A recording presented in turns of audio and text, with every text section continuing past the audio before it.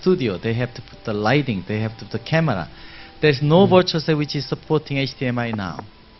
And immediately the camera has to go at least several $1,000 camera. Nobody make this quality using HDMI camera we are using right now. Unbelievable low cost one.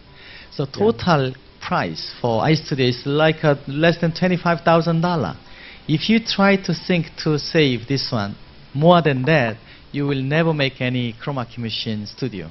Even the construction fee cannot meet us. So all the complaint or all the worry you made, I already solved by my technology.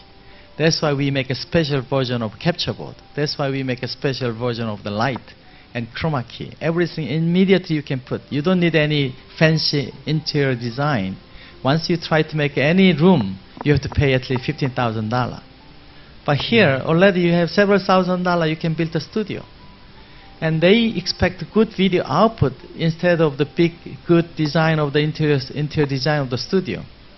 So you can build it that way and just make a very reasonable, quick video production from all the people. They will satisfy. Just show them, and that will influence their result.